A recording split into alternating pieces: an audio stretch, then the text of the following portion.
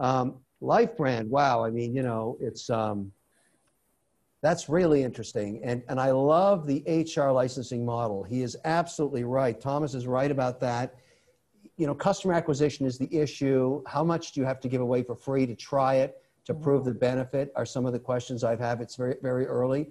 But is it a solution to a huge problem? Yes. I have that in all of my companies. Every day, I'm doing a constant search of what's blowing up on social. And when it's blowing up on social, it's never good news. Yeah. It's very rarely great news. It's some problem with a post, some issue, and sometimes it's reoccurring with certain of my entrepreneurs because they go back. When people are after you and trying to smash you around on social, they dig through all of your platforms to find things they can repost. I find that really intriguing. That is, $10,000, prize go to LifeBrand. I think he's going to build a big business because of the amazing.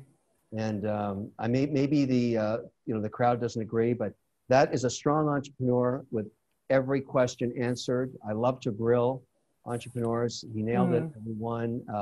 I totally see the opportunity for what this could be and how important it is and how I'd want to use it in my businesses.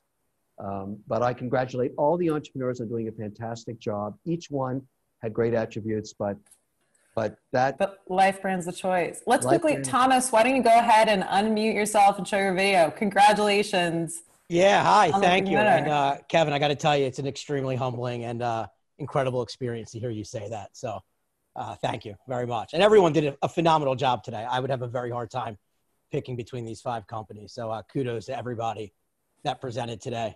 But yeah, I mean, this is pretty awesome. I'm kind of blown away right now. So. Your presentation had the 3 attributes that I think that everybody should learn from. Number 1, can you explain to me in 90 seconds exactly what you do and why I would care? You nailed that. Number 2, why are you the right person to execute on this business plan? And why would your team be able to do it? And how can you accelerate and beat your competitors? You nailed that.